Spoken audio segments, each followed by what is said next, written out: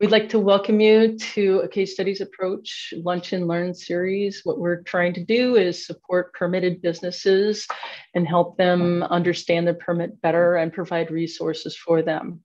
This is being held by Washington Stormwater Center and ECOSS, and the workshop is funded by the Boeing Company. Yeah. Thanks, Anne. I'm Lisa Rosman. I'm the, are we gonna go through this first? I'm sorry. Yes. Yeah. Okay. So you guys are in a Zoom webinar. Some things to know as you go through this. It is being recorded so that we can share it with others.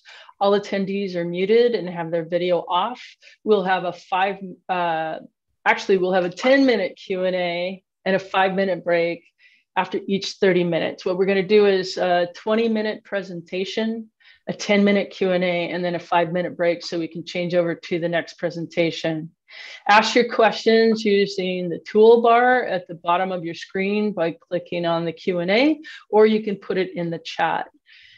Feel free to write questions using the Q&A feature throughout the presentation, and we will either type an answer or answer the questions live during the designated Q&A points.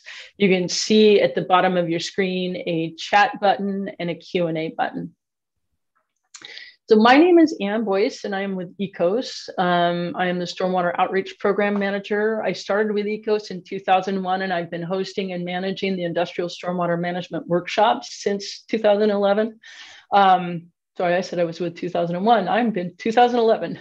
I helped develop and then I host and manage municipal stormwater training programs since 2016. I help businesses keep pollutants out of stormwater runoff and local waterways. And I'm experienced in educating businesses about recycling, composting, hazardous waste handling, and fats, oils, and grease management. As I said, I'm with ECOSS. We're a 501c3 nonprofit. We've been around for over 26 years. Our key areas are stormwater rain-wise, which is LID and green stormwater infrastructure, or low impact development and green stormwater infrastructure, recycling, and solid waste. We provide outreach and education, on-site technical assistance, employee training, and workshops and forums. As you can see, we've got a diverse staff. We've got about 12 languages on site or on staff, so we can provide employee training in language if needed. I'm Lisa Rosman. I'm the Assistant Director of the Washington Stormwater Center. And for those of you who are not familiar with us, we are a collaboration between the University of Washington and Center for Urban Waters and Washington State University. I manage the day-to-day things and things like budgets, but I also have a grant from Boeing to help businesses with their industrial stormwater permit. We also have a construction stormwater permit assistance center as well. And I've been, was this, oh, sorry, that's okay. That's all right. No, that's fine. We do research, we do municipal permit help and the industrial as well. We also do an emerging technologies program called TAPE. Some of you might be familiar with that. It's to make sure that the treatment devices that are being used by municipalities do what they say they're going to do. So that's handled by our UW-Tacoma folks at Center for Urban Waters. I think that's it. Okay, thanks, Lisa. Yeah, you're welcome. Our speakers today include Kelly Garber, who is with SSA Marine. He spent the last 30 years in the cargo handling industry with a specific emphasis on terminal operations. He's held various leadership roles in container and break bulk operations with extensive experience in safety and security. He's an environmental director at the SSA Marine with accountability for all the environmental compliance and affairs across the network. He oversees the stormwater treatment system implementation project at Terminal 18, which is in Seattle, and works closely with the design team during planning and construction. He oversees the industrial stormwater permit compliance at Terminals 5, 18, and 30 at the Port of Seattle and West Sitcom Terminal at Port of Tacoma. So he's got a lot of work to do. He's got a wide range of practical experience with various BMP strategies, especially in operations and maintenance post-installation. So he'd be a good resource if you need him. Erik Jacobs is with Ace Galvanizing. He's been there for 36 years, and he's currently the Environmental Health and Safety Manager, Stormwater Program Coordinator, HAZCOM trainer, forklift instructor, boiler operator, IT manager, energy analyst, webmaster, and head geek, multi-hatted person. Biology and graduate at the University of Oregon, and he studied at the Oregon Institute of Marine Biology. He plays disc golf, enjoys building and riding electric bikes, and is a member of the Kent Bicycle Advisory Board. And Mike Auer, who works with Rainier Petroleum, is currently the terminal manager for the 4 Pacific Northwest facilities, 2 of which have industrial stormwater permits.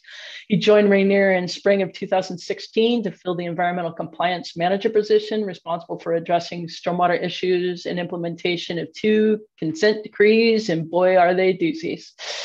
Previous positions include a U.S. Coast Guard certified tankerman, tank ship agent, and a marine transportation safety specialist for Ecology's spill prevention program. So he's been on both sides. So this is good. Great background. He believes that ever improving upon safe, clean, and compliant operations is good for people, the environment, and businesses as well. So I think these 3 are going to provide some excellent presentations. I encourage you to look at them as resources both today as well as in future programs. And we just want to give you a workshop overview. Just to let you know, these workshops are here to fulfill an educational need for industry. We like to partner with technical teams and stormwater professionals, and they're for the people on the ground making the hard decisions. A lot of our workshop attendees have less than 2 years experience, more often 1 year or less, or just even starting. And often they have no engineering or science background. So we're here to help you guys understand at a layperson level how to implement the permit. The goals for our workshops are empowering attendees with knowledge and tools to successfully manage your facility's stormwater programs and help your company comply with the industrial stormwater permit. Today, we have permitted businesses helping permitted businesses, and provide a series of resources and wrap up for you. And today's objectives are to learn how to respond if you receive a notice of intent, listen to the stories of businesses that have struggled and then achieved and maintained compliance with their stormwater permit, provide an open forum to ask other businesses how they've dealt with difficult stormwater issues, and provide resources and contacts to industrial stormwater permittees for future assistance. Oop, I think the next, yeah. Anyway, I'm going to turn this over to Kelly, Kelly, so he can talk about SSA Marine. Thank you. Well, thanks for the introduction. Let me just get the presentation brought up for you here, and we'll get started.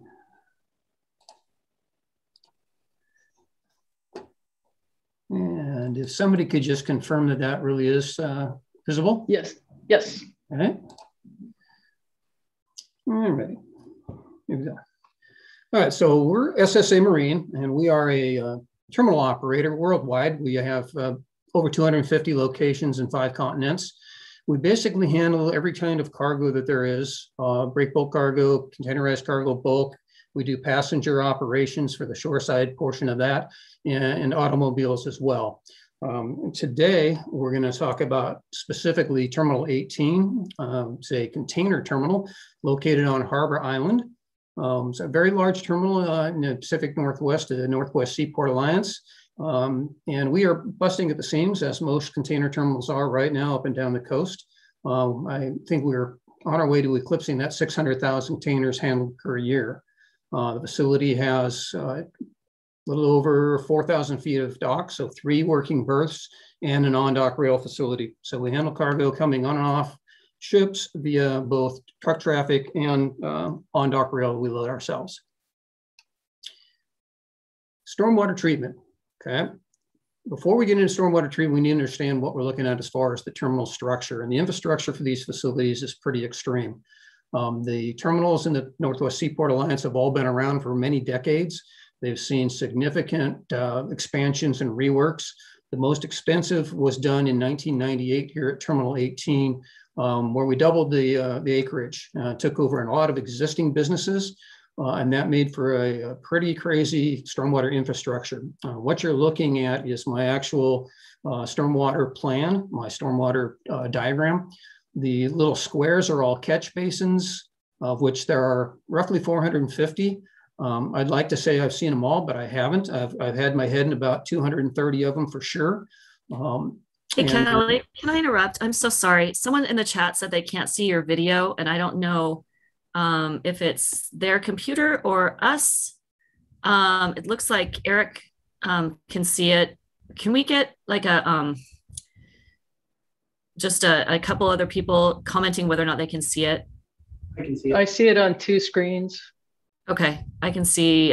All right, so thank you guys. I think it's just, so let's see. So Chad, it looks like it is just your computer. And I don't know how to fix that for you. Anybody else know how to fix that? And do you know what's going on? I don't, but know that we will provide this presentation to everybody after the fact. So if you can't see it right now, we can definitely get it to you. Great. And he says, no worries, at least I can hear. So so I apologize for that if it's something on our end, but sorry to interrupt. Go ahead, Kelly.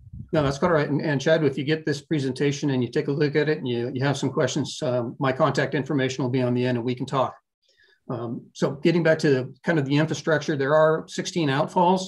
Each one of these black line outlined areas is the corresponding subbasin for the outfall. So these little yellow dots are the actual outfalls.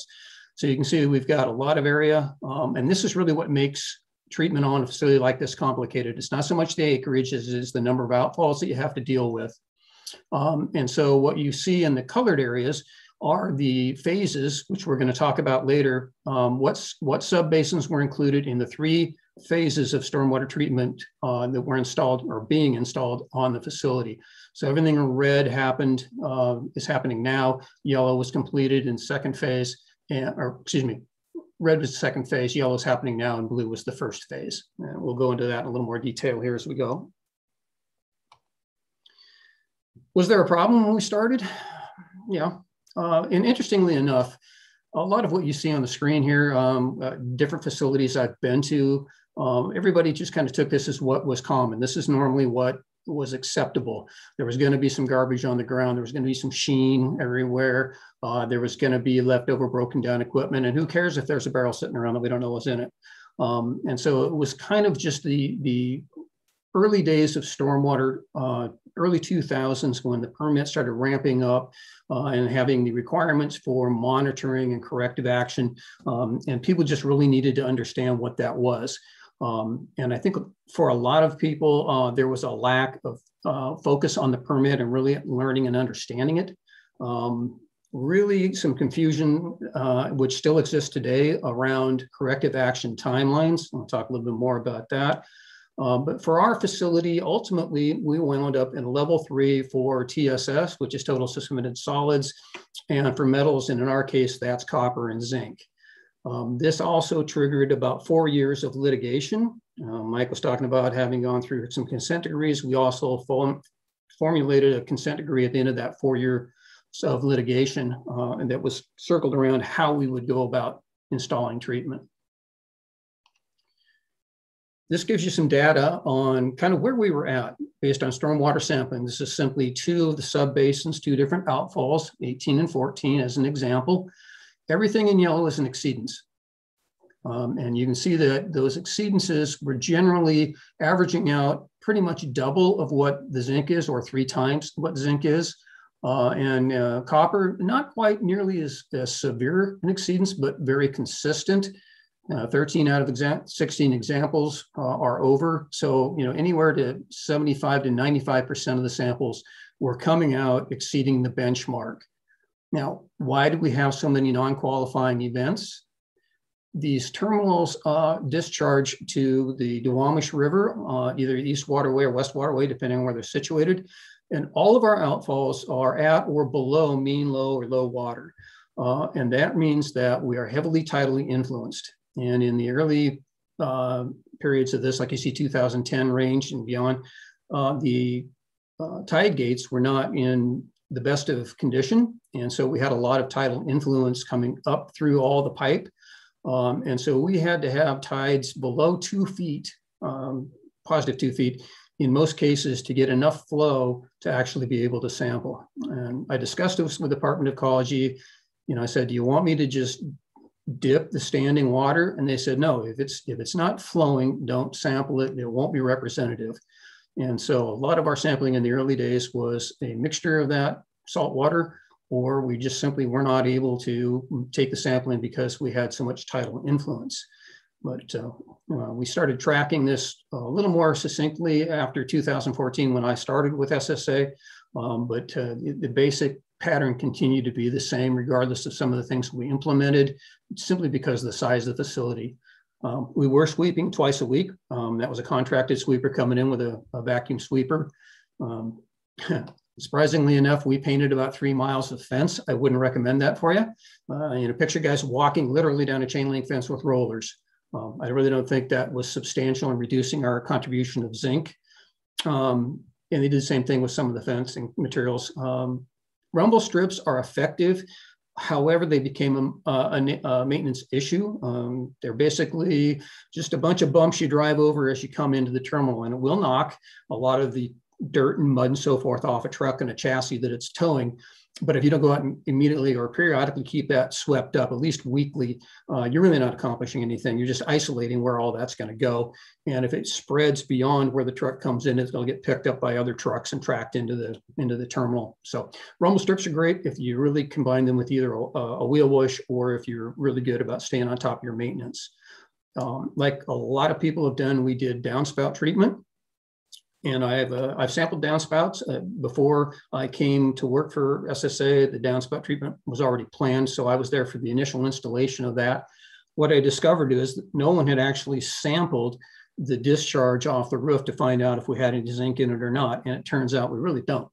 But a little comical anecdote, one of the samples I took a raw sample, in other words, untreated, and took a sample that was treated, and it turned out that we were actually creating copper with our treatment system. Once we tore that down, we discovered a copper fitting right in line with the discharge point where we were taking samples. Took that out, and lo and behold, we didn't have a copper problem anymore. So moral of the story there is be careful how you put your treatment systems together, understand what they're at. So this is the kind of an overview recap of the entire project. As I mentioned before, we were in litigation, and we settled with a consent decree wherein we planned a 5 to 6 year program to install treatment throughout the entire facility. You simply cannot build treatment systems for 16 outfalls on a 200-acre facility in 9 months the way the permit would have you do it. It just can't be done. So we broke it into 3 phases. You can see the phases outlined at the top of the screen. The areas on the map that are outlined in yellow are the boundaries of the subbasins that were treated in each phase. So we started here in 2015 with planning, in 2016 with actual construction and implementation. Part of the consent decree said that we would address our maintenance areas first. So these 3 basins, 3, 14, and 15, all can have maintenance facilities. This is our CEM shop where we repair containers and chassis. And this is the power shop down here where all the tractors and UTRs and things like that are worked on. These symbols represent where the actual treatment systems reside within the subbasin. You'll notice they're all very, very close to the water. They're at the very ends, closest we could get, last manhole before the outfall.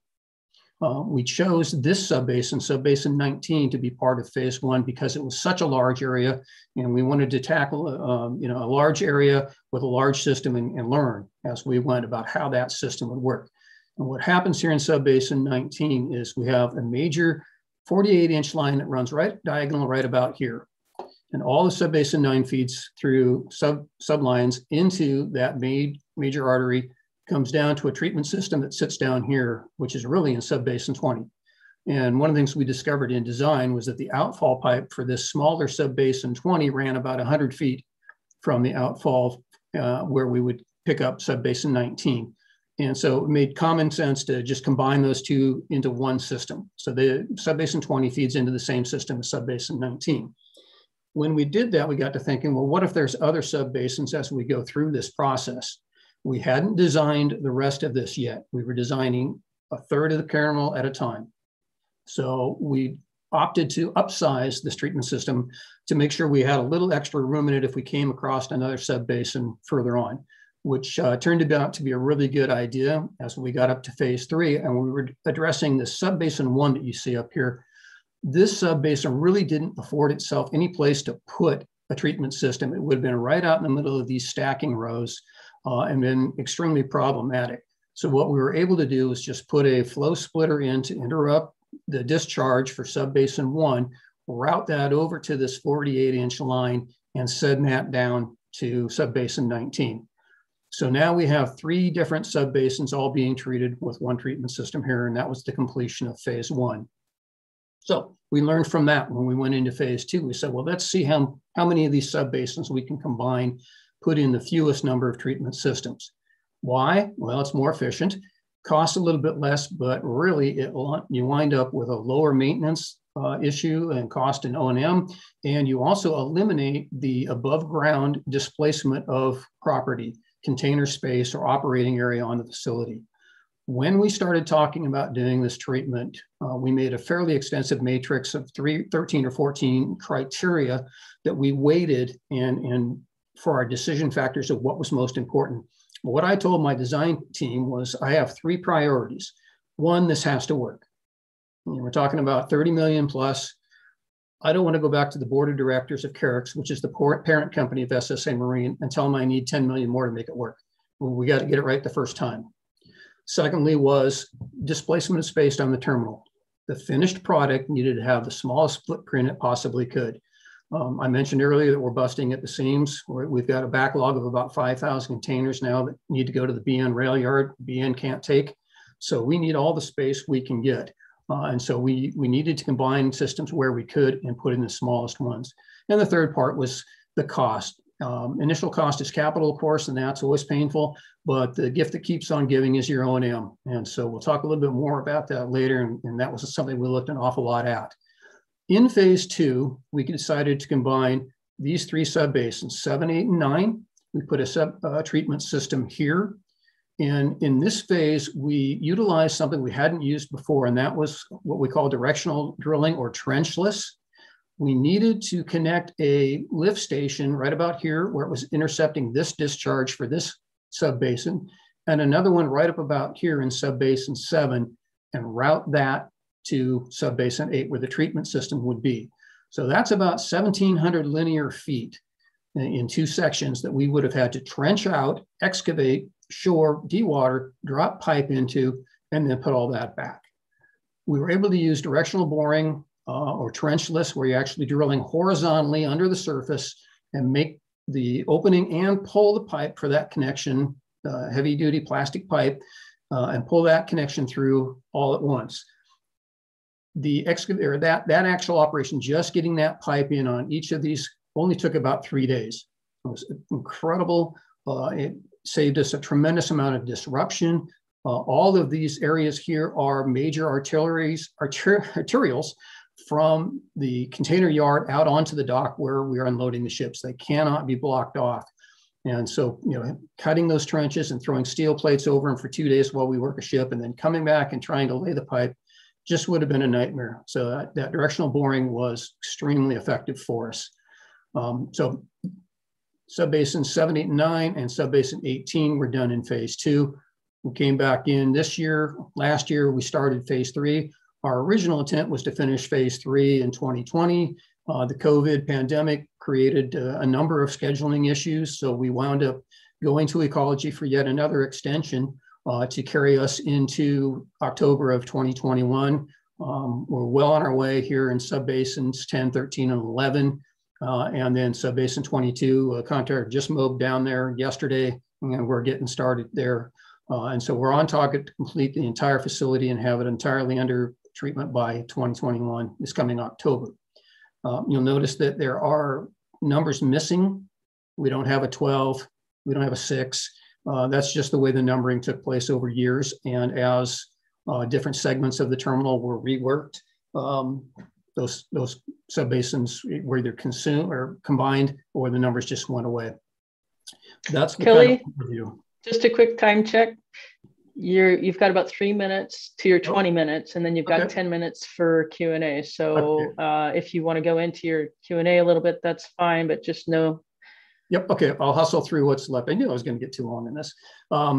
Big part of construction is big excavations, big holes in the ground, a lot of shoring, a lot of dewatering, a big footprint while we're under construction, very disruptive. We had to reroute traffic. We had to lose container storage space. So be prepared for that eventuality if you've got a very large facility. These are some of the systems that we installed. We have a couple of small modular wetland systems and AQUIP systems. Both of these are considered passive systems that don't involve any chemicals or electronics. Here is a Titusand enhanced sand filtration system. Both the sand filtration system and the modular wetlands, we incorporated surge tanks. This is a 65,000 gallon surge tank where after Titusand is injected, the stormwater sits and we can have some of the heavy sediments fall out before they're treated through the sand pods. We didn't do that ahead of the AQUIPs, and we wish we would have. We should have put these smaller settling tanks ahead of the AQUIPs. This kind of gives you a graphic of just examples of how the treatment has impacted our discharge. You can see copper's come down, or excuse me, this is the zinc line up here down to less than half of the NaL. We're below like single digits on copper, and great improvement on suspended solids as well. A little bit about dollars and cents. I know these are some big scary numbers. What I would encourage you to do when you look at numbers, everybody talks about the cost per acre, but really it's not so much in the cost per acre where you want to do an evaluation. If you're looking at one bid or one methodology to use and that associated cost across one facility, then acres, cost per acre, that works. But if you're looking more at comparing one terminal or one facility to another, you've got to look at the number of outfalls, because that drives the real cost, those holes in the ground and the number of systems you have to install.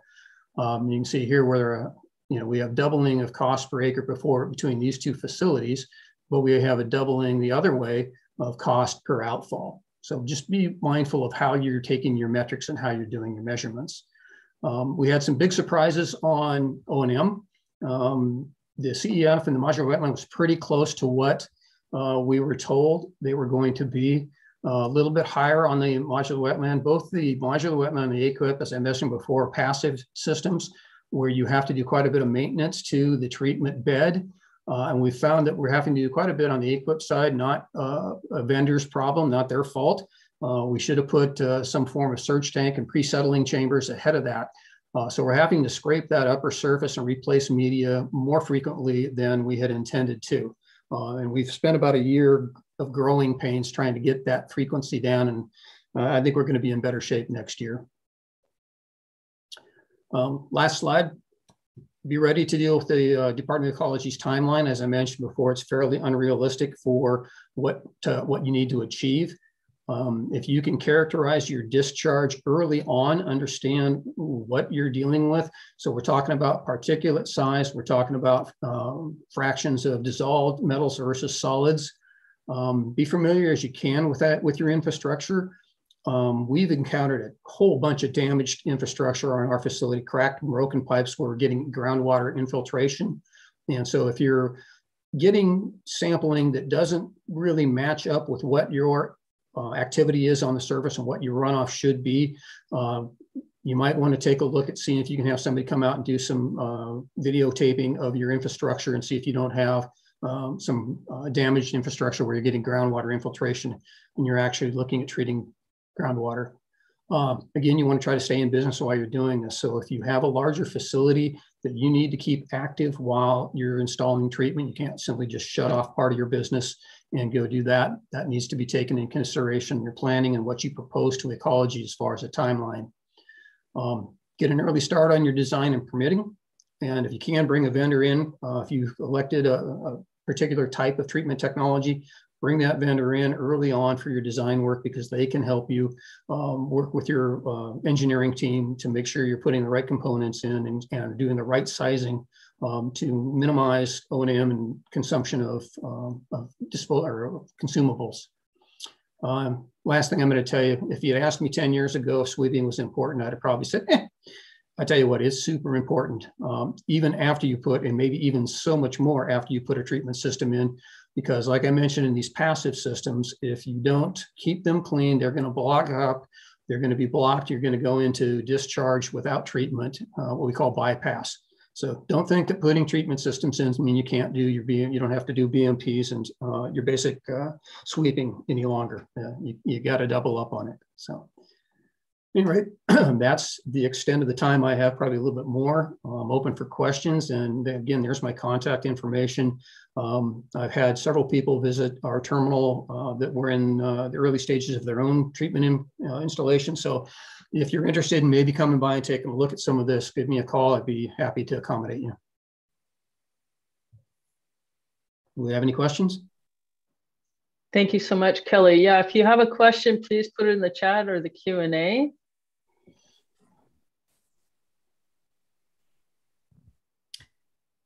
Well, raise your hand if it's more complicated. Sorry, go ahead, Lisa. No, that's okay. I was just going to say thank you so much, Kelly. You know, some of those little things I love to hear about, like the copper fitting, because it's out of sight, out of mind. It's things that people don't think about, and it can really cause a huge problem, right? Just knowing your facility and knowing where those sources are coming from is so important. Yeah, we could have spent weeks chasing our tail if somebody hadn't thought just to do that, just to take a look at those fittings and see why that was on.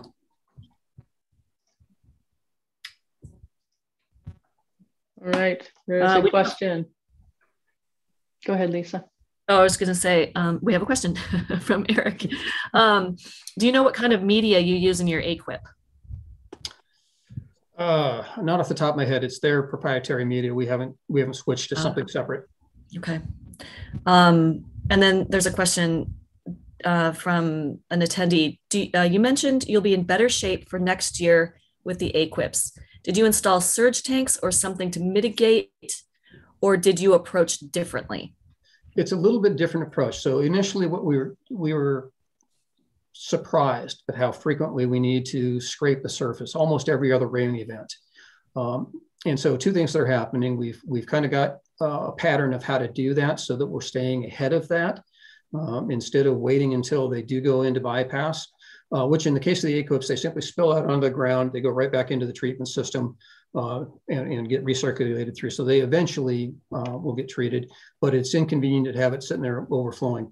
The other piece that we are pushing forward with is to purchase new sweepers. We've been running the same sweeper machines for a long time, but getting tired.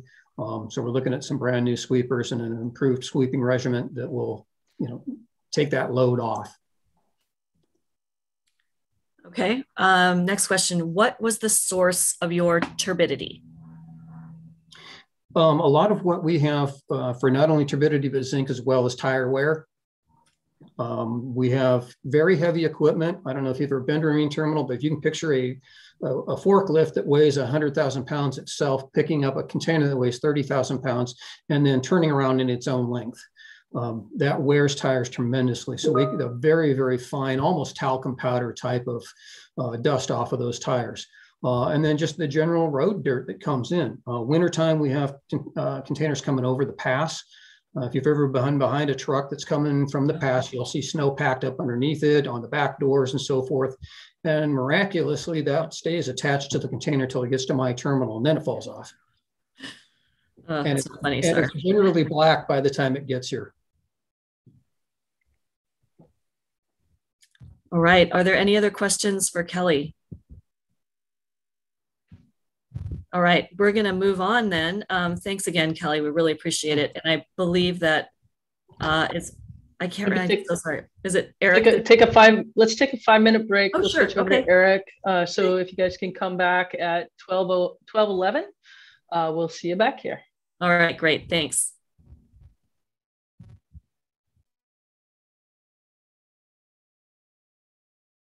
talk about the somewhat long and winding road to stormwater compliance that we've had.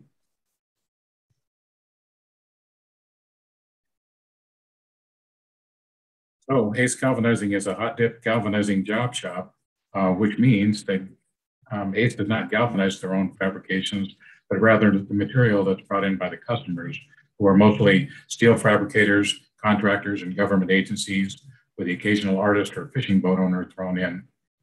Hot dip galvanizing produces a zinc coating on iron and steel products by immersion of the material in a bath of liquid zinc, as you see in the photo on the right.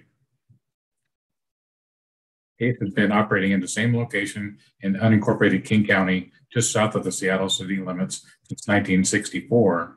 When I started working here in 1984, there were still a couple acres of lettuce fields across the street owned by the Desimone family.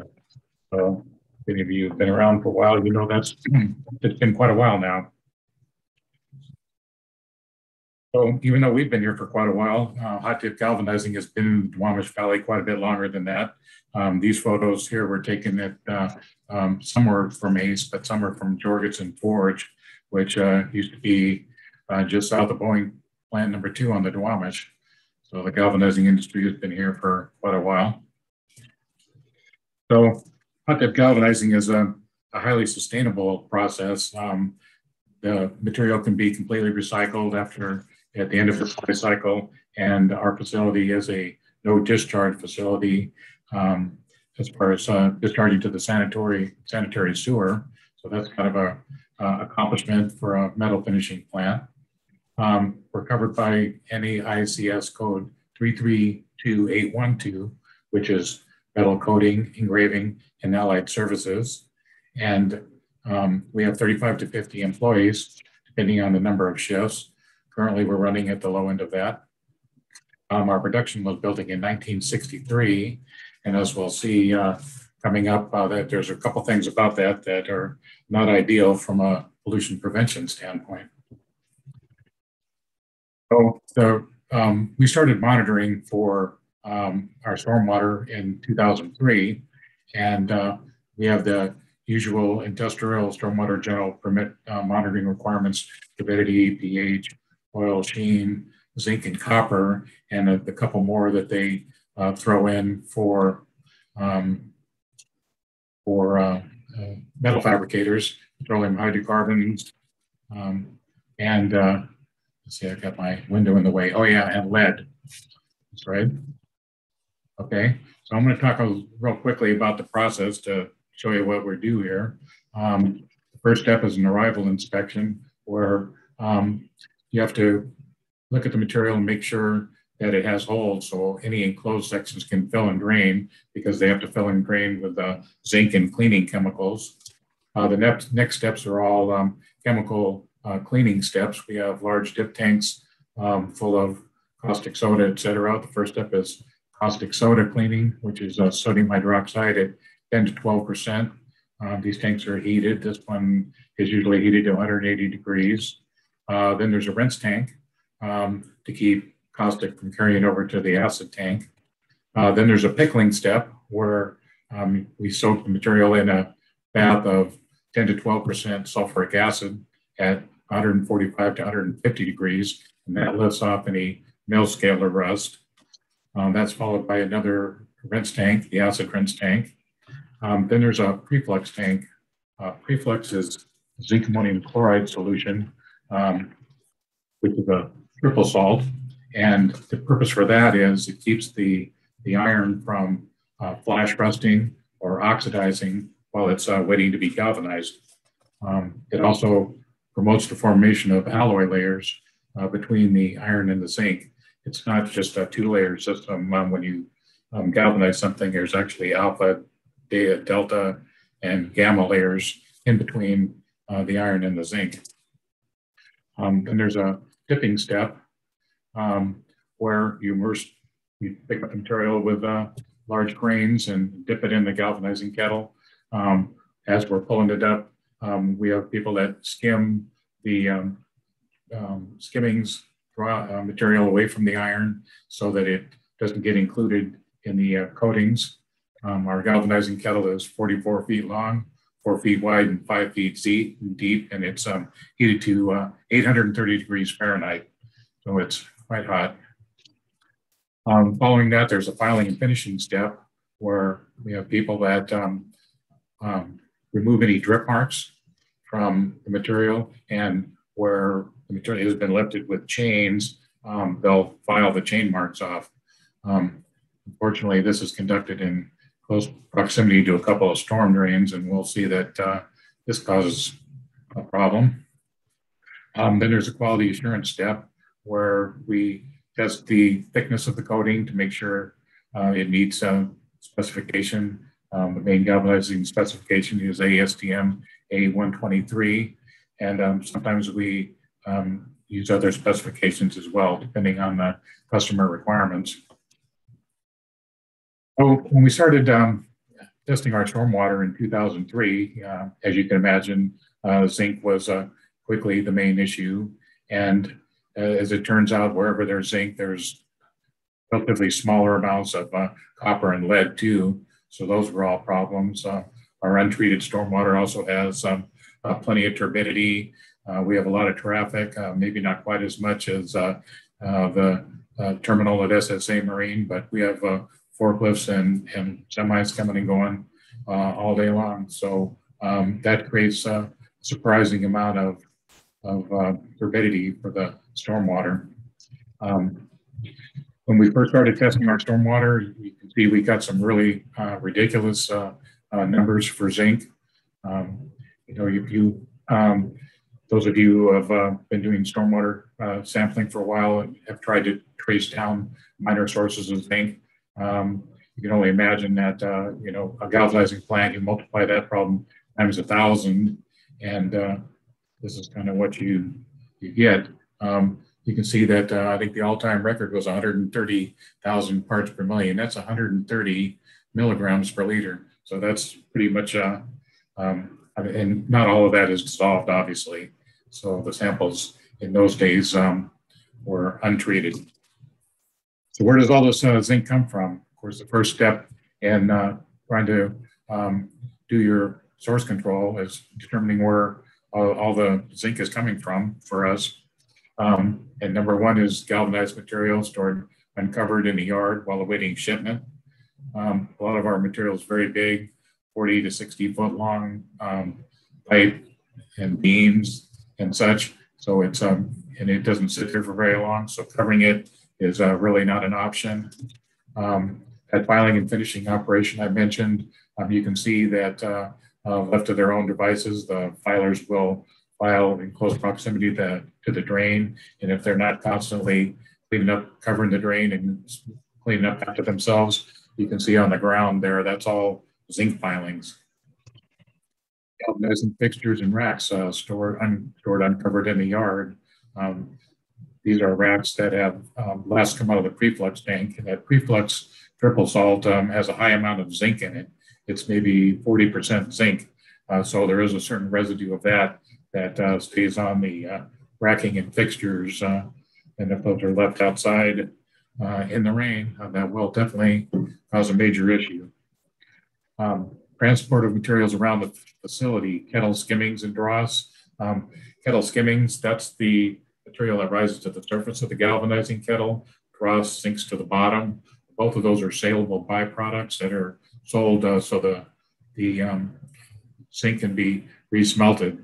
Iron salt, ferrous sulfate, that's removed in large amounts from the sulfuric acid tank. It's a byproduct of pickling, and that is also a saleable byproduct. And we make several 100,000 pounds a year of that material. So it's always being moved around the plant. So you have to be really careful in transporting all these materials so that you don't get residue that ends up in the storm drain. Just picking up a pallet of bags like you see in the photo, it's really easy for a forklift driver to accidentally puncture one of the bags when they're trying to get the forks into the pallet.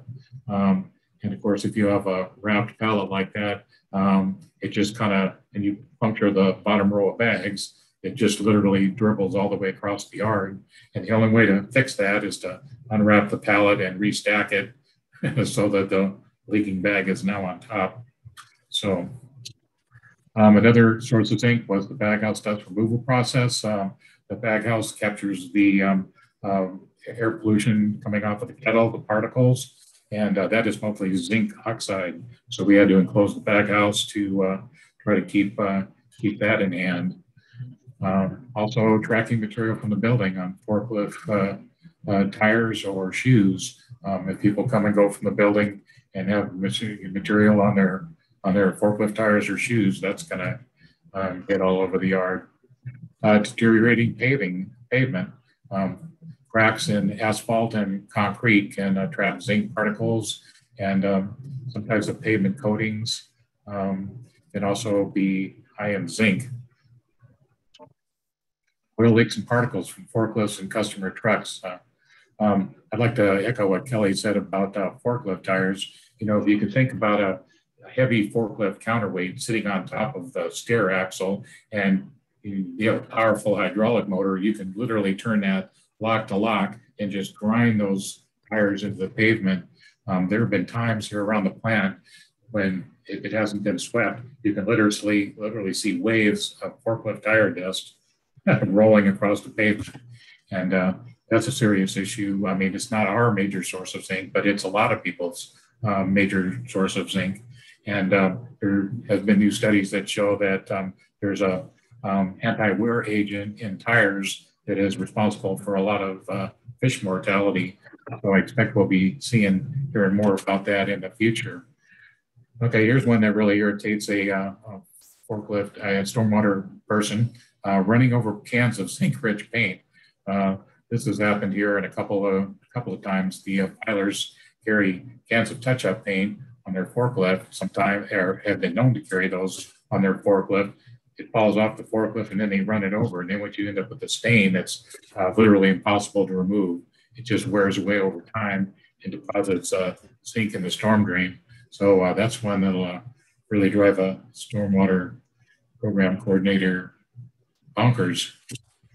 So obviously we started with doing the operational and structural source control. I'm not going to spend a lot of time going through this because it really didn't do the trick for us. I mean, all these things are necessary. And I would also like to back up Kelly, what he said, that sweeping and things like that are definitely important even after you get treatment systems installed. But what we end up having to do was first, in order to treat the stormwater, let me see if I can get a photo back up here. So the outfall, here's the production building, and here's South 96th Street over here. This was our original outfall for most of the stormwater on the plant. There was a second one up here that I'll talk about later, but this was the main outfall, and this is also the most heavily polluted area for the stormwater, because that's where that filing and finishing operation is. All the galvanized material comes out of the plant right here, and all the galvanized material awaiting shipment is stored in this area here. So what we had to do was build a lift station here and another one on this end of the building, at the south end of the building. And we installed a surge tank back here and another AQUIP like they had at Kelly's facility there. So, and there's a trench drain that channels around all the way around the building that channels water to these catch basins that were turned into lift stations. So this was version 1 of our treatment system, where we had this was like 2007. And we have this bed of different media and a surge tank that collects the water and allows some separation of the solids to occur before it gets to the tank. And since we had one of the original ones and have been doing this forever, and I never signed a no disclosure agreement, I can tell you exactly what's in it. There's an 8-inch layer of gravel at the bottom. There's 6 inches of activated carbon. And for us, for zinc removal, we originally used a 6-inch layer of activated alumina, followed by 6 inches of sand. Now, when we went to treatment system version 2, we installed an ion exchange system. we ended up getting rid of the alumina because we were using the ion exchange media to remove the zinc. The sand, we went with 2 layers of sand, coarse on the top, fine on the bottom, and we ended up beefing up the carbon layer as well. So after the first layer of treatment, you can see that this is kind of a magnification of the 2007 to 2010 version of that, representing the period of time when we had the first version of our treatment system. And you can see that it's definitely a lot lower than the previous one, but at best we're flirting with the benchmark level, and at worst we had some major exceedances. Now, only part of this is the problem of the treatment technology. There's another issue which I'm going to have to explain. But before I do that, for level 2 of our treatment system, we added a pre-filter, which is a Stormwater RX, who's the vendor that makes the AQUIP. They call it a Retenu, and it's a typical construction site pre-filter system. Here, it's here on the left in the picture. And it has 3 tanks filled with sand. And the thing about this is you can backwash it. We have a separate tank to collect the backwash water where the heavy solids can settle out. The problems that Kelly mentioned about an AQUIP being a maintenance headache was very true for us. What happens is you get a surface of the filter gets blinded by the biggest particles, and just a thin layer of material can keep water from getting into the lower levels of the material. So after we added the pre-filter system, then the particles that were left would all get taken out in the depth of the filter, so we can maintain a good flow rate for much longer. So that was one key.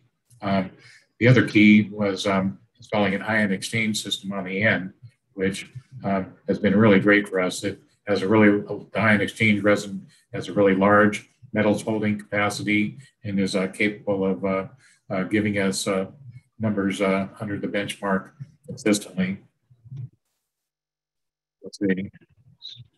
So the amount of zinc we had in our monitoring samples with treatment system version 1, you can see it's better than it used to be, at least. Treatment system version 2, after we installed the ion exchange, you can see that we're often down here in the low levels, but we still have some high excursions up here. In order to get down here where we are today, we had to do a major diversion, which I'll describe here. One of the complicated things about this site, here between Ace Galvanizing and Highway 509, this hillside has all kinds of springs and seeps, and a lot of water runs down the hill towards the plant. And so in order to keep that from running on or under the asphalt, there's a trench here around the east edge of the plant, and then there's a cistern right about here. And when the cistern gets full, it overflows to catch basin 6 right here, catch basin 7 right there, and then catch basin 9 right here. And this is the second outfall that I mentioned when I was showing the diagram earlier. The problem here is that stormwater that goes into catch basin 6 and 7 right here leaves the site untreated. So after we install the treatment system, rather than having the outfall of treatment system be our monitoring location, we had to monitor catch basin 9, which is the location where all the water from the plant niggles before it leaves the site. In order to get to where we could use the outfall of the treatment system as our monitoring location, we had to first construct something to divert the flow, the run-on flow from the hillside, so that that could pass through without mingling with the stormwater. So what we did was we built a lift station in this area right here had 2 sections in it. One section, the water from catch basins, from the overflow from the cistern passes through, and the other section we took the water, the stormwater that gets in there, and it gets pumped by the lift station into a large surge tank.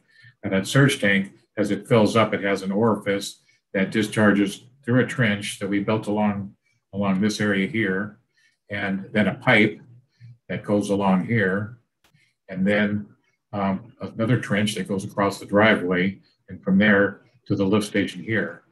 So after we finally accomplished that, all the stormwater from the plant was being treated. So then we could eliminate sampling in catch basin 9 with untreated stormwater. So that's what allowed us to, excuse me, let me back up a slide. After we did that, then we were consistently meeting the benchmark, and that has only been since about the third or fourth quarter of 2007. So we finally got all that done. Now, there's a couple other projects that it took to make this happen. This lower yard in this area right here, we had to refurb that, and we have an infiltration basin that we added along the sides and the north and the east sides of this lower yard, the side here and this side here, that percolates most of the water. We trenched across this part of this sloped driveway and diverted that to the same treatment channel that goes to treatment.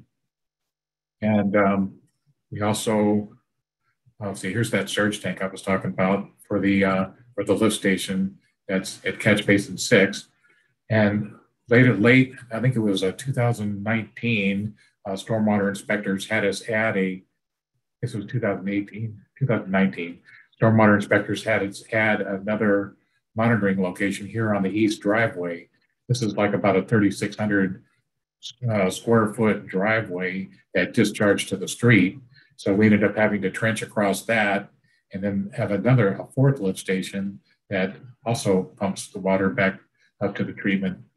So with these additions, we are sure glad that we oversized the treatment system originally, because we would have been in the position of having to build another treatment system. So what's worked for us? Well, we love that backwashable sand filter. As Kelly said, the AQUIP can be a real maintenance headache if you don't remove solids over a certain size. I think the retinue that we have, I think it pretty much gets rid of everything above about 75 microns. So, and then right after that, it goes through the AQUIP and through 2 canister filters before, of course, the ion exchange, the last of which is one micron. So there's literally 0 turbidity left by the time the stormwater gets to the ion exchange system. That ion exchange works really good for metals removal and has really high metals holding capacity. Having 2 ion exchange tanks is really helpful, because although the second one, they're in series, it goes through one and then it goes through the other one. Although the second one is now our monitoring location, we sample that and do our monitoring. The one in between, we test that one for zinc. And by comparing those 2 numbers, we can tell how they're loading up with zinc and which ones. Sometimes you can just change the media in just 1 tank instead of 2. And since it can cost $12,000 to $14,000 to change the media for 1 tank, it really helps to not have to do both of them if you don't have to. Something else that works really good for us, having your own sweeper and Vector truck.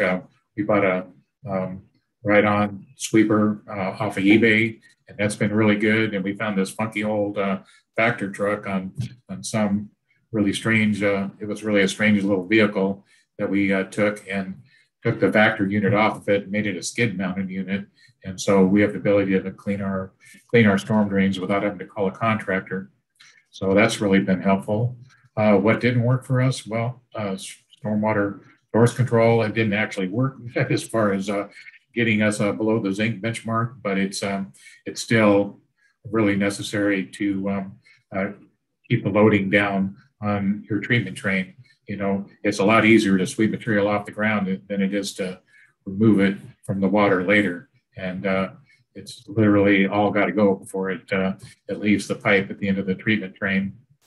So another thing, the bed style sand filters, what we learned that they often need pre-treatment for particulate removal. Like I say, I think I'll say it one more time. It can be a real maintenance headache. You look in there expecting to see stormwater going through it at a good rate, and it's getting ready to overflow because the filter's blinded. So proper pre-treatment is a real help. The backwashable sand filter at the front is automatic, so it requires no user intervention. We've had it going for 2 or 3 years now, and I'm just getting ready to change the media for the first time. So that one's really good. For the challenges and lessons learned, I would say follow that level 1, level 2, level 3 process. Start with your source control. Give it your best effort each time. Watch your deadlines. You don't want to get into those second and third exceedances. If you can avoid it, that's going to kick you into the next level. But sometimes treatment is the only thing that's going to work. I suppose it should be obvious when you look at a galvanizing plant and all the zinc that we have around that it was going to come to that in the end. Also, we learned that exchange media is expensive, but media holds a lot of metals, and also keep up with system maintenance. All the systems are only going to do their job if you do the proper maintenance on them. A lot of the vendors have maintenance manuals. They tell you exactly what you need to do to keep in good operating shape, and those need to be incorporated in your BMPs and need to be documented. So implementation cost, I'm sorry, I don't have really good data on this. Some of the stuff has been quite a while since we bought it. I know we're well over 300,000 on our small site since 2007. O&M cost per square foot basis. There again, I'm just guessing, but I think it's between $2,000 and $3,000 per year per acre. Most of that for ion exchange media, but we frequently change the canister filters that are a couple $100 a pop too.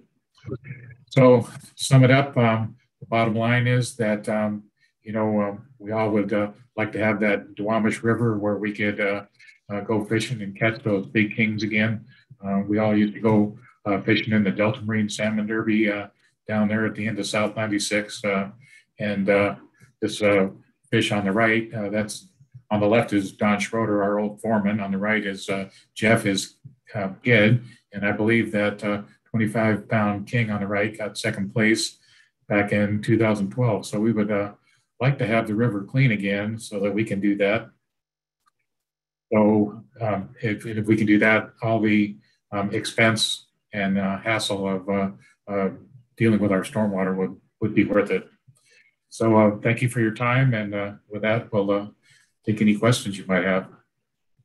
Thank you so much. That was a great presentation, Erik. I loved the historic photos. I always love to see historic photos of those facilities. So thank you for sharing those. We have a couple of questions already, but I'm going to ask that if people have questions, they put them in the Q&A. And let's see. How often do you sweep? Well, literally whenever it's dry outside, we have somebody running the sweeper. We don't like doing it when it's raining, but other than that, we have somebody on there all the time. Okay, that sounds great. And then, can you explain the use of the surge tank for treatment? Well, the surge tank, it's basically it accumulates the water, and the tank will have a on and off float in it. So when it gets to the top float, the pump turns on and pumps it through the treatment train. When it gets to the bottom, it turns it off, and then it accumulates water in the meantime. But it doesn't. There's a couple of feet below the off level of the pump, so that allows a lot of settling to occur. Okay. And stuff, right? Yeah, great. I'm sorry, I didn't mean to interrupt, but I was just right. Yeah, thank you. All right, are there any other questions? There was one. Does the system function when the power goes out? Oh, there it is. Yes. Okay.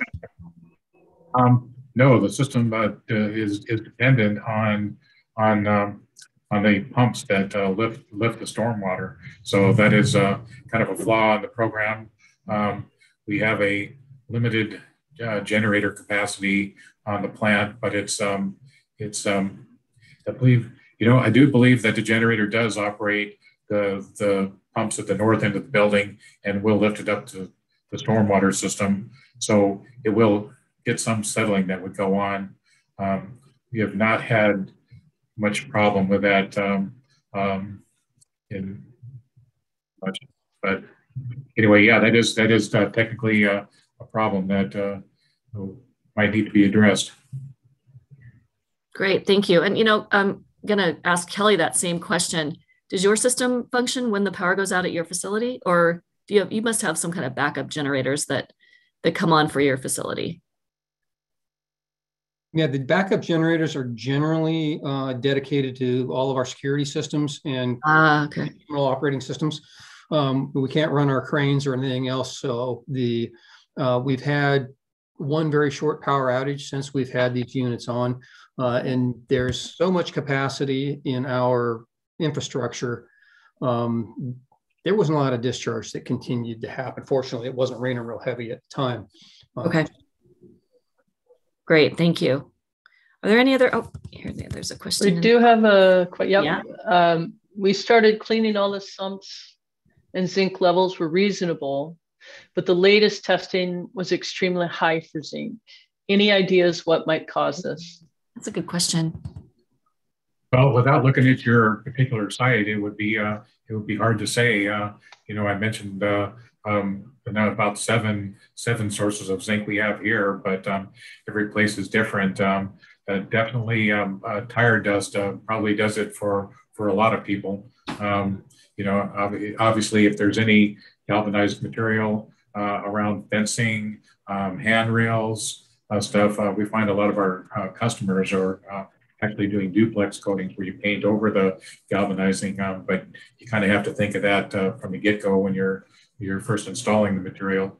But yeah, you need to do a good survey and find your sources. It could be if the samples were taken very close to when the cleaning was done, that you just mobilized some material that was settled in the catch basin in that bottom curve, and now you've kicked it up. So it could be just a one-time hit that you're seeing. Once you get in, you start stirring stuff that's been sitting there for 6 to 10 or 20 years, however long it's been there, you can mobilize some of that. Right. Good point. There's one more question in the chat, Lisa. Yeah, I see that. Let's see. What about copper sources? Is that must be just a general, like, where is your copper coming from? Well, we've never actually determined where the copper was coming from, but anything that we do to take care of the zinc is also taking care of the copper at the same time. We stopped having zinc exceedances of the benchmark right away, just settling out the solids and doing the level 1 filtration, or the first version of our treatment system. We pretty much stopped having exceedances of copper. So we never actually did determine that, but it seems to be easier for us to remove than the zinc, because we have so much zinc. Yeah, you get copper in brake dust. Brake pads have copper. There's a no copper brake pad law in Washington now. I'm not sure if it's fully enacted yet, but a lot of manufacturers are still catching up to that. But there's still a lot of vehicles out on the road that are coming to your facilities with copper in the brake pads. So if there's stop and go traffic on your facility, that's where some of it's going to be coming from. Yeah. All right. Let's see. Any other questions for Erik? Okay, I think we will move on to Mike. Do you need some time to put up your presentation? Let's take a quick 4-minute bio break. Okay. Come back at 12:50. All right, great. Thank you.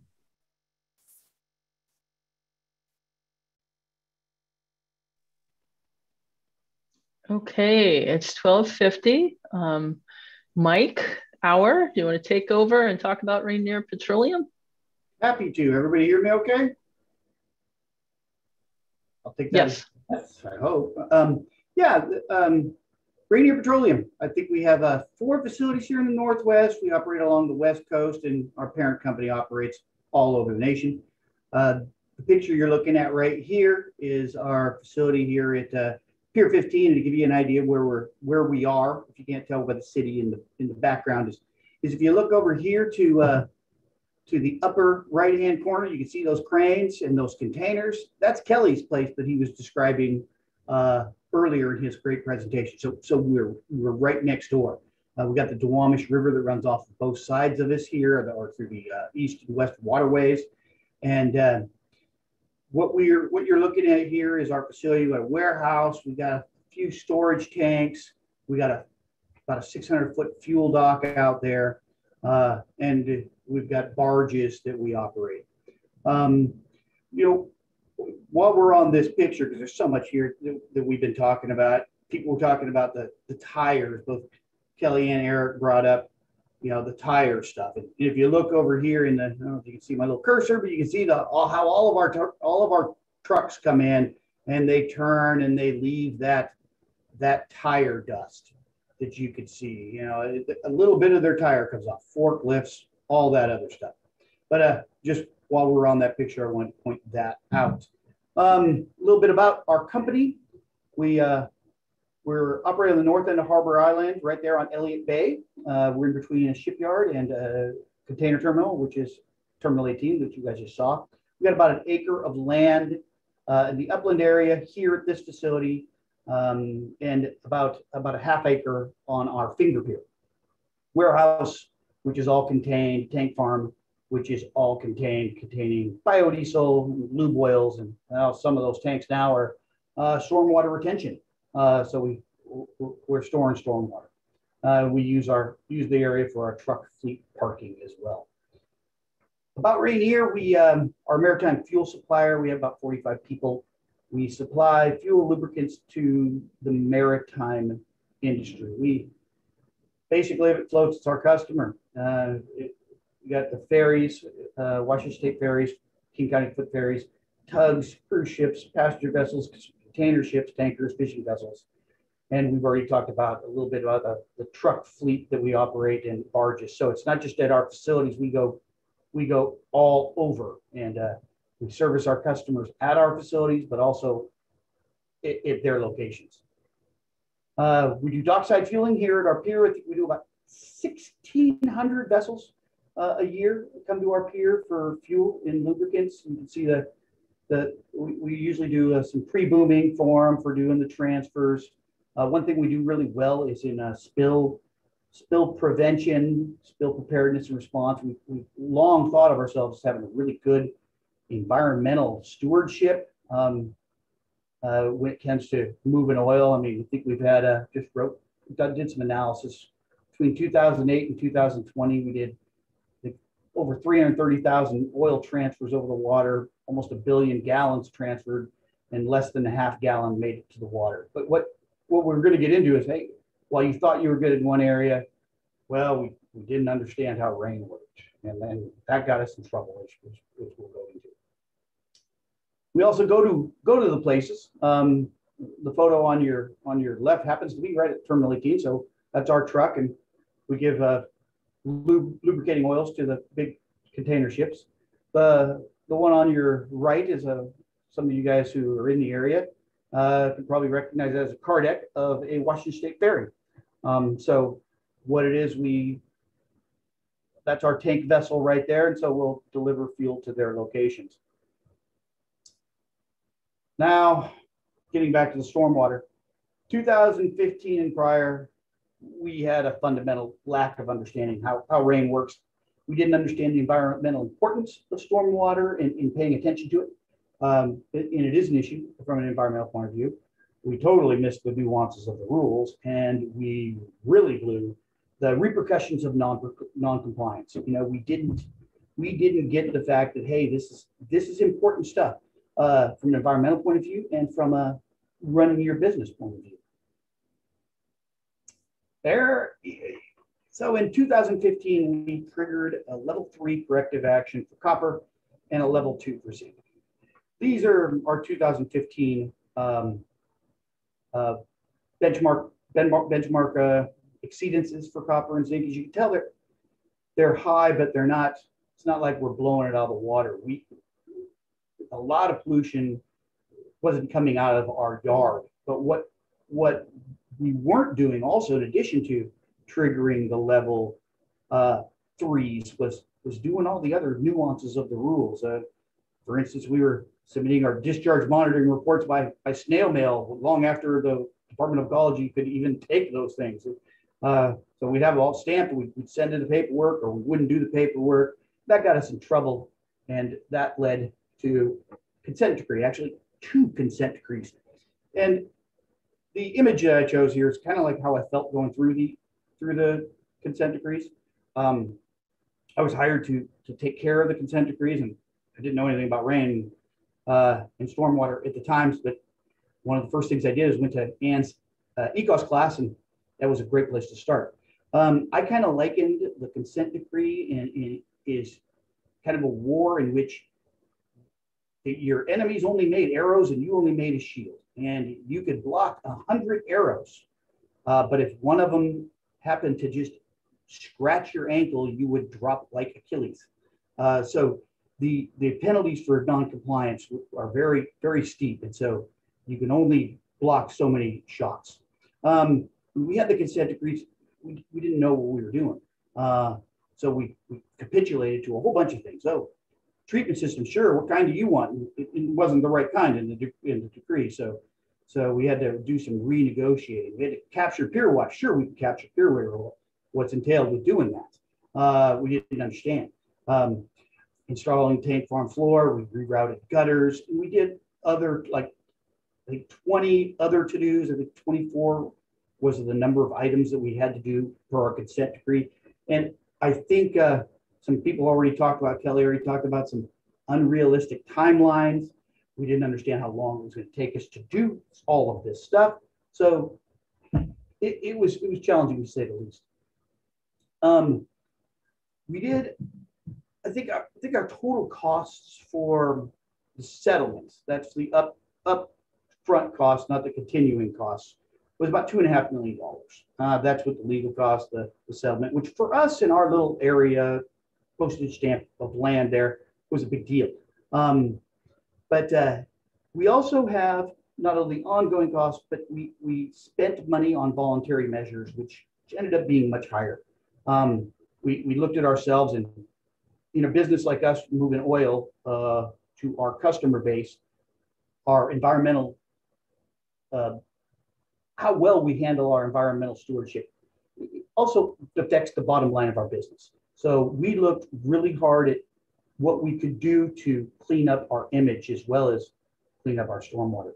This is our one of our court mandated projects. This is our treatment system. You got some bags over here, 25 micron bag filters, which is the first stage after settling. You got some 1 micron cartridge filters, and then you got some carbon media, which is, I think Erik mentioned, the backflow, the backwashability. These got this, and that's really, really important. We also, I think Erik talked about a little bit about the importance of settling, and Kelly mentioned settling. We did the same. We made the same mistake. We didn't pay enough attention to making sure the settlement, and we were going through filters, which is increasing our cost, but it was also just, hey, somebody's got to go change the filters in the stormwater system. So what we ended up having to do is alter the engineering plan later on to add some more settling stages to it before it went into there. Not just for turbidity, to cut down the turbidity, but to make the system work a little better. Capturing the dock water, which is the image on the right, was very difficult. I don't think it had ever been done at the time which we were doing it. Some other places were having to do it concurrently, but everybody was kind of going from scratch. We have an old pier, as you can see. This is the underside of it. It's a 100-year-old, primarily old wooden pier, though as time goes on, less creosote, more steel piles, more concrete piles. There's even some plastic piles, which happen to be all the rage at the time. But we had to capture all the water from the pier. Before, every little hole in the pier, and there was probably about 70 or 80 holes in the pier, we had to capture those. But at a cost of like $5,500 per hole, we had to decide which holes we needed to capture and which ones we could plug. So that was the first step. It was really trying to figure out what we could live with and what we couldn't. So that was a big stage. After a while, that was the longest one. I think we blew the timeline on quite a few of them, but that one took quite a bit longer. But at the end of the day, we managed to capture all of it through a system of capture and convey it to shore.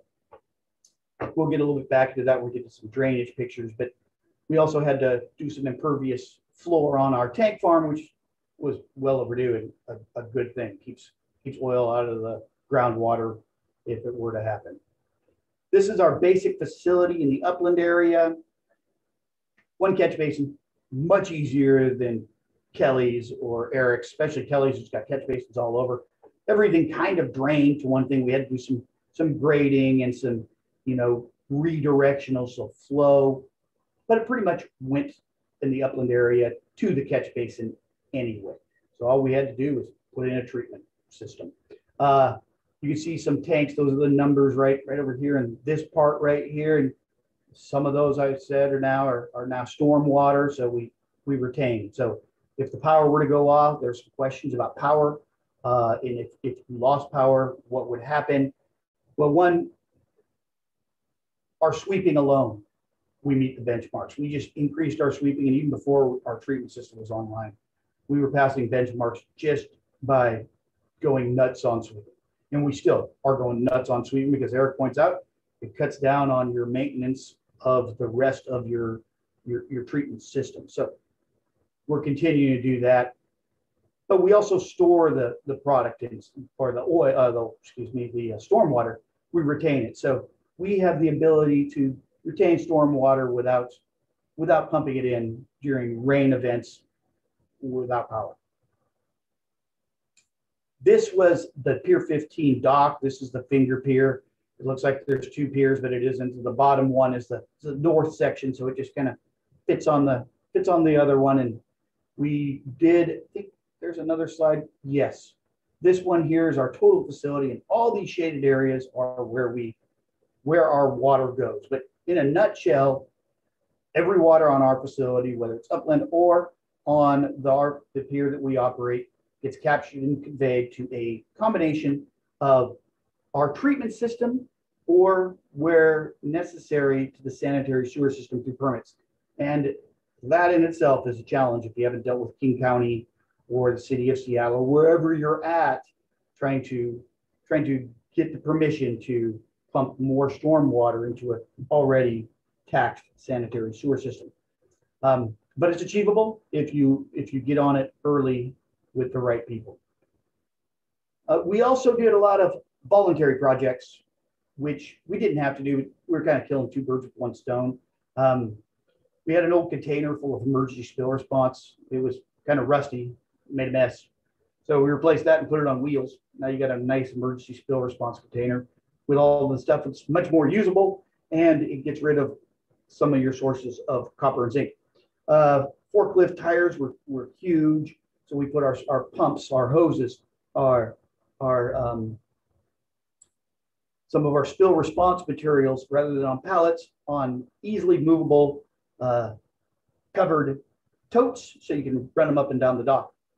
We got some we rerouted the picture here of the building. That's our warehouse. We did some zinc-free coating on the roof. We rerouted the stormwater gutters and a number of other things. We also, since we don't operate just at our location, at our facilities, we partnered with the Port of Seattle on a few things. This happens to be Pier 91, which is across the bay, a port-owned facility. We installed a fuel platform here, which is fully contained, and it goes to sanitary sewer under a permit. So all the stormwater, any drips, where previously these were transfers conducted to equipment outside a containment where it could impact storm water and the legal ramifications of that and the cost ramifications of that. So we put in a platform for them that helps reduce their chances of exposure. And we built a vessel, about $7 million plus on a vessel that replaces about 16, takes about 16 trucks off the road, lowers greenhouse gas emissions by a factor of 20 to 40, and eliminates stormwater impacts. Why am I telling you all of this stuff? Is because we got back to trying to get our, not only to get our customer base to get a warm fuzzy from us, but also to, hey, we're spending a lot of money on this environmental stuff, and we want it to be sustainable. We want it to be a long-term thing, not just get the regulators off your case, not just get the courts off your case, but let's really make a change. And the best way to do that is to make for sustainability to work, which is big, profitable. And that created some marketing opportunities for us. And we've been able to bring a business focus to our stormwater management and the rest of our environmental program, which had previously lacked. So far, so good.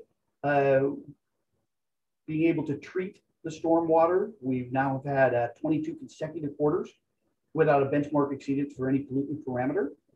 So that's huge. We didn't have the huge daunting task that some other people have. Our pollutant levels weren't skyrocketing to begin with. Our regulatory compliance has improved dramatically. We have had 4 inspections, regulatory inspections, some by the EPA, but a lot by ecology too. And it's hard to get those guys to walk out of your facility without a violation. I went to an NEBC stormwater conference, and a couple of their inspectors were up there talking. And they had done like 97 inspections together over a course, I think it was a year, but only 3 of them ended up without a violation being issued. And so if you get a little violation, but that's a public record, so it can go to some of the watchdogs, which now puts you on a target list for things like litigation and consent decrees. So regulatory compliance, in addition to doing everything right to keep your, to make sure that you're not polluting our waters, our valued waters, you're also dotting all the I's, crossing all T's when it comes to regulatory compliance. So far, so good. We've been able to use this and turn it around, not just from an environmental point of view, but we've been recognized for it. We've had some of our contractors have made presentations on it. We were featured in a Stormwater Solutions magazine. We've been recognized by the Northwest Seaport Alliance, the Port of Seattle, and by the EnviroStar program. But all of this is stuff that makes it sustainable. You start doing this stuff well, you get underneath it. You're under a specter of not understanding rain and not understanding compliance, and then having to feel like you're under the gun like that guy with the shield and all the arrows. And you got to be able to turn that around. And it's tough. But if you go just a little bit more, maybe you can start actually reaping some benefits so it isn't just a cost thing. I don't know if we've recouped, well, I do know we have recouped all of our costs and then some, but it was hard to do, and it took some thinking out of the box. Other than that, my contact details are on the end of this presentation, but I'll flip it to the beginning if there's any questions about the facility itself. I think I still have a minute to go. All right. So. Thank you. Thanks so much. That was an amazing presentation. The success story is really great. And 22 consecutive quarters is just, it's amazing. So, and I also like the fact that you guys are thinking outside the box. You spent money on a vessel, but looking at sustainability and looking forward to your business, that was an amazing thing that you guys did above and beyond. So there are a couple of questions about the zinc coating. So what is the life expectancy of that coating? And the second part is, what is the application timeline process and how disruptive to your normal business practices was it? Oh, that was a big one, because you had to keep some things were easy. You know, of the 24 to-dos, the zinc coating is getting back to that one for the warehouse roof. You can see here in this picture, the warehouse roof, the roofs itself are a BMP. They all the oils and stuff in the package, the drums and the pails and the totes that we keep inside of there, inside of containment, is the BMP. But you can see the guttering here on the outside. All of that is now treated. So we did that to really lower it before it gets treated. I'm trying to remember this one. I thought it was like a 10-year coating on the roof, but since this picture's been taken, we did all of our tanks too, and they're all perfectly painted. And that's a 20-year paint job. It was expensive. I want to say it was about $150,000 for coating that we spent on the tanks and all the railings and everything else. But that's 20 years, so it's going to take me to retirement. I hope so. I won't have to do the tanks again. But I think about 20 years. I don't know if I answered all the questions, but that was the one on coding anyway. Yeah. So was it disruptive? Did you answer that part of it? No, thank you. Yeah. It was, oh goodness, because we have 3 fuel stations on our dock, and we had a big piece of equipment there that took up 2 of them. In fact, it looked like, coincidentally, right over here, you can kind of see this big crane thing that's on a barge. That was over there on our fuel dock. Not that one, but one that looks just like that one. So it was really hard to do some of those things, because you got to stay in business. Now you got not just a bill that your parent company has to foot, but you're under pressure to recoup some of these losses. So you got to keep yourself operating as best you can. So you had to do a lot of planning, scheduling. So even above everything else, you had to schedule how you were going to do things. Digging holes to put in vaults for the stormwater system, which happens to be, I don't think I pointed it out, which is this container right here. And there's now some black storage water settling tanks to it. But there were some challenges, yeah. Parking trucks elsewhere while we did some regrading. And 24 to-dos was a lot. And I think it's probably 2 years to implement everything, all 24.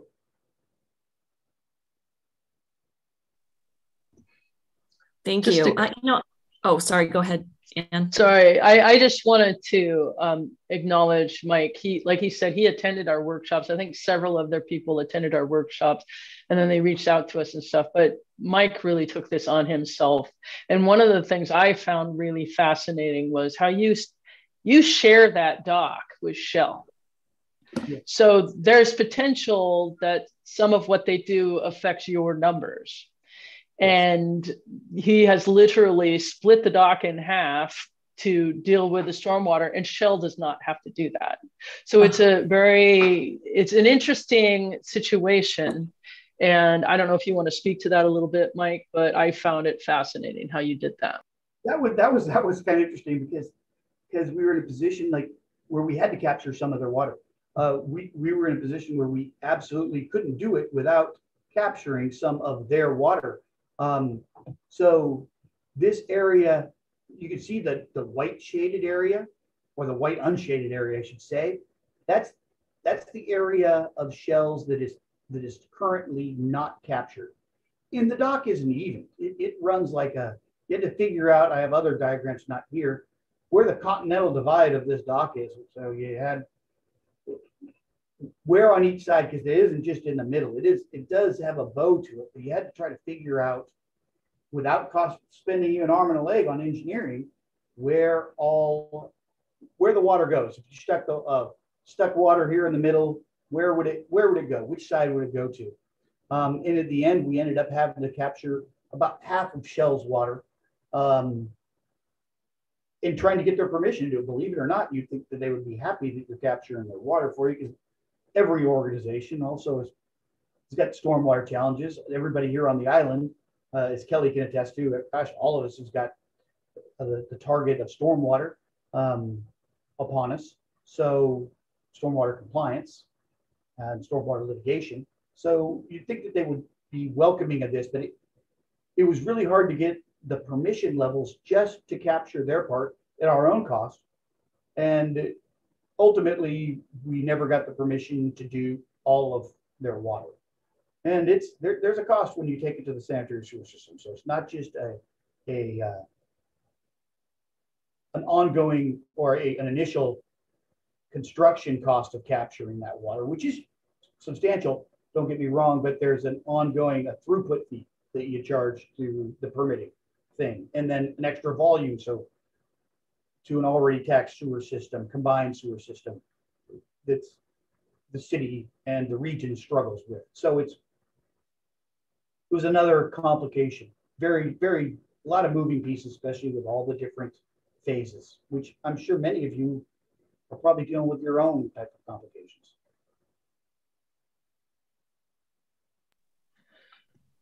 One of the things that I'm not sure if you guys addressed fully, but I think all three of you received notices of intent to sue. And I'm wondering if you could maybe speak to that, how you responded, if you responded well, or if you responded poorly, and what would you do differently now, if anything? I mean, since I'm already doing this, I guess I'll go first on this, and I'm sure everybody, the other two will have their own stories to share. I wasn't here at the time for the initial response. I understand it wasn't very good. We kind of made some, by the time we figured out that we were in big trouble, we made some promises, timelines that wasn't well. I think on the lawyer stuff, you'll still see NEDC conferences and other stormwater conferences where they talk about our lawsuit, because I think it was kind of a poster child on how not to handle it. And it gets back to not understanding stormwater, but you're not understanding how much trouble you're in the fixes. You'll have contractors that be knocking on your door because they're there to offer you their solution, whether it's through, introduce a swale system, or do this sort of treatment, or let's do some catch basin inserts. You're going to have a lot of folks knocking on the door for all sorts of stuff. But if you're just concentrating on that, and you don't also concentrate on your legal team, you're going to get in trouble. You're going to regret it. So it isn't just your environmental team that you really have to build, not just with your own people. You have to build that with your organization. So it's not just you guys as your environmental people. You have to build it with the people who control the money, and they have to get on board. You have to build a good plan with your contractors. You have to choose the right contractors, because you don't know. You just want to buy a car that you can drive off the lot, and you don't want them to sell you something that's not going to drive off the lot. Until you figure it out, you could easily waste some money by getting the wrong stuff. But you can't ignore your legal team. If you ignore your legal team and they're not really versed in clean water lawsuits, you're going to regret it. And we did for a long time. That really magnified the amount of trouble we got in. Yeah, Mike, I can add a little bit to that as well. When you first receive an NOI, notice of intent to sue, and you got 60 days, they call it the 60-day notice. And those who are issuing those are going to send you a letter that says, call us as soon as you can to negotiate a settlement. My experience with this is they weren't generally prepared to go to court. They really just wanted to see how soon they could, they gather a little bit of legal fees and then get you to give them some money. So when you get that notice of intent, it will make all kinds of glorious claims of what you're doing wrong. Most of it unfounded. It will list every condition that's in the ISGP and say you're not following it. it will say your SWIP is not adequate, even though they've never seen your SWIP. So, the first thing you want to do is just make sure that your senior management knows, hey, we've got this notice of intent. We need the right kind of legal team. Mike was very astute when he said you need a lawyer that's understands what the Clean Water Act says, because a lot of these folks that are filing these litigation don't really pay attention to what the Clean Water Act really says. And make sure that you have someone that understands the permit. And then you got to take a real close look at where you stand. If you're being sued for failure to take a corrective action, you get to level 3 and you miss a deadline, you missed the deadline. I mean, you really don't have a defense there. So be very, as I think Erik mentioned in his presentation, be very conscious of those deadlines. Be aware of what's in there. I think a lot of people got in trouble early on because they really didn't understand what those deadlines really meant. And they didn't really believe that it was ever going to happen to them. So if you find yourself in that scenario, get your game plan together very, very quickly and gather your team. Okay, my experience has been that those notices of intent and the whole citizen lawsuit process, it kind of, it really focuses the attention on your organization. I mean, the management the temptation is to pay lip service to stormwater requirements sometimes, but once that NOI or citizen lawsuit hits your desk, all of a sudden everybody perks up, and and there's a jump, and you ask how high. So we didn't even have a legal team until we got an NOI. And then I'm down meeting with Perkins Coie downtown, so that was well out of my ballpark, and I don't want to be back there again. But yeah, we actually had to do 2 versions of that because the first version didn't completely get us in compliance. So it pays to pay attention as best you can and not make it so that you have to have that big wake up call. But unfortunately, it seems to be that they're a crucial part of getting businesses to comply. So it's just the way it is, or at least some businesses. I wouldn't put everybody on that list, but it woke us up anyway. So. The other piece is that at the conclusion of a consent decree, that is going to turn out to be an agreed order between yourselves, the litigating parties, and ecology. And that becomes your new permit conditions for a period of time. And so be very, very careful. And, Mike talked a little bit about some of the stuff they just put up their hands. Yeah, we'll do that. Well, maybe not. It is a negotiation, and you need to make sure that you understand what you're signing up for. We spent 4 years working through ours to culminate with a 6-year timeline to install treatment across a very big, complicated facility. But nonetheless, 6 years was a long time, and that was a fairly significant concession for them to make. And I think ecology realized that practically it just couldn't be done any other way. So they were willing to work with us. A bunch of milestones along the way, had to be done with X thing by X time, all of those conditions that you get with an agreed order. But it does become your new permit for at least 4 or 5 years.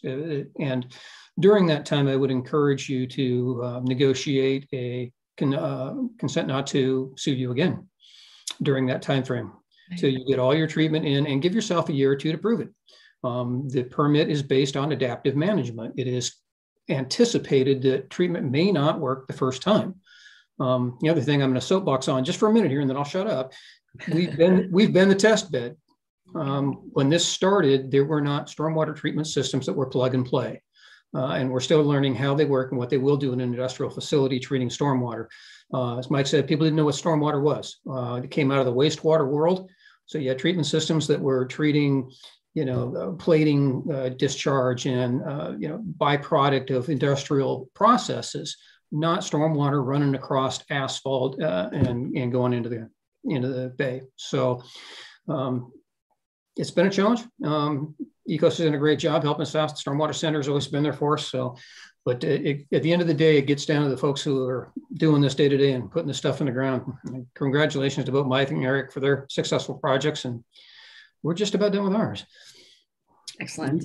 We did treat one terminal for less than $250,000, by the way. So a little bit smaller one, low tech. And one more thing, if I could.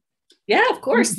Please do the basics, people. Both my co-presenters here mentioned a little bit about that without necessarily saying it. But what happens when you do the basics and you bring those numbers down, you're closing the delta between what your discharge is and what the benchmarks are. The closer that delta gets to be, the less invasive and less expensive your treatment solution gets to be. Okay, I treated terminal 30 for $240,000 because we were exceeding benchmark by 5s and 10s. Okay, it wasn't 600 for zinc; it was 130 for zinc. So we were able to go with cage basin inserts with the treatment media bags in them, and it cost me $60,000 a year to chase out those bags in 100 catch basins. The facility had some existing water quality vaults, but those weren't doing the trick.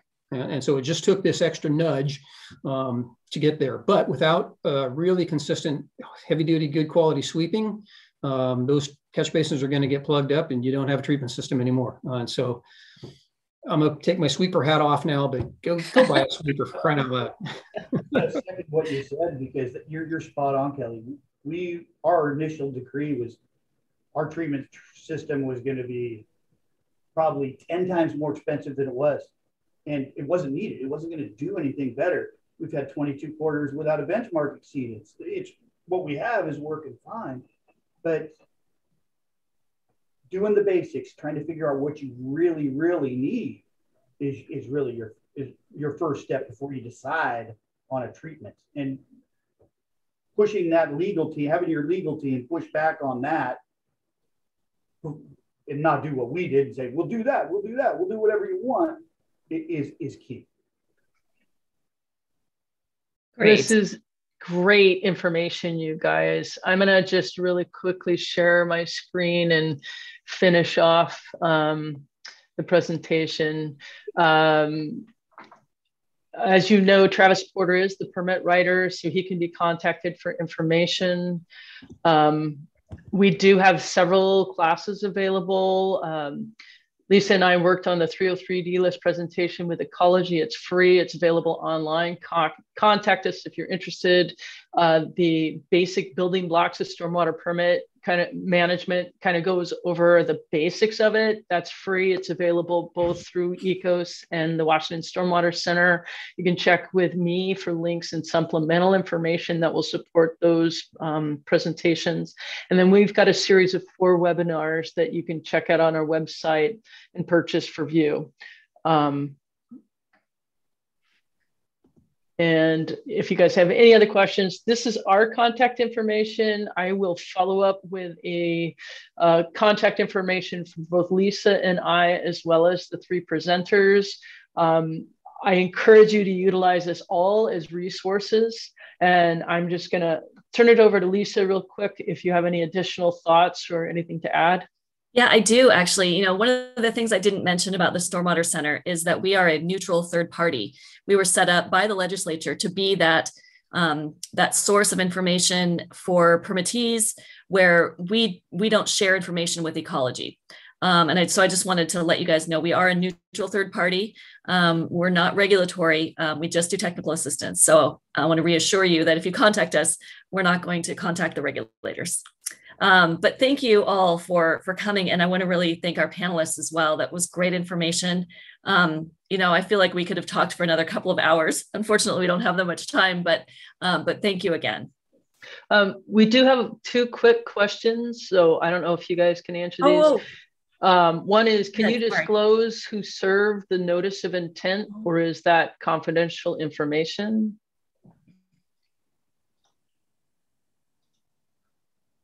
What do you mean by served? Who delivered it, or who was the suing party? I think probably the party. Yeah, the moving party. You just Downkeeper Alliance for us. Across the board. Yes. Okay. Yeah. Okay. Absolutely. And then this is just, I think, a comment. We had zinc levels 850 plus, all galvanized roofing. We coated the roofing and downspouts, and most recent lab results were 5.2. Woohoo! Nice. Love hearing the things others have done. Yeah, That's awesome. excellent. Great. Well, thank you all for coming today. We're so grateful for your presence. We will follow up with an email with some contact information and also the link so you can watch this again if you would like to go back and look at things. Thank you so much. We greatly appreciate your attendance. Take care.